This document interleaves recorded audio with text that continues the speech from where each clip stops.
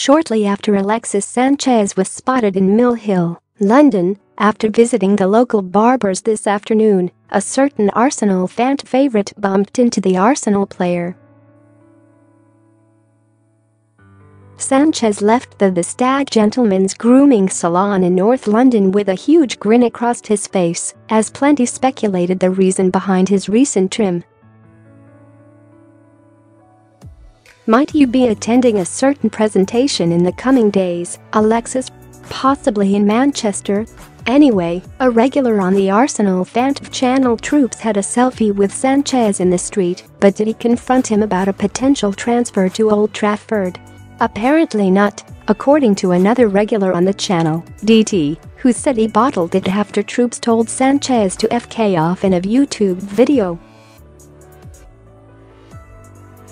As you can imagine, the fact that Sanchez was spotted in North London, while rumors lingered over a potential move to Manchester United, caused a huge reaction on social media.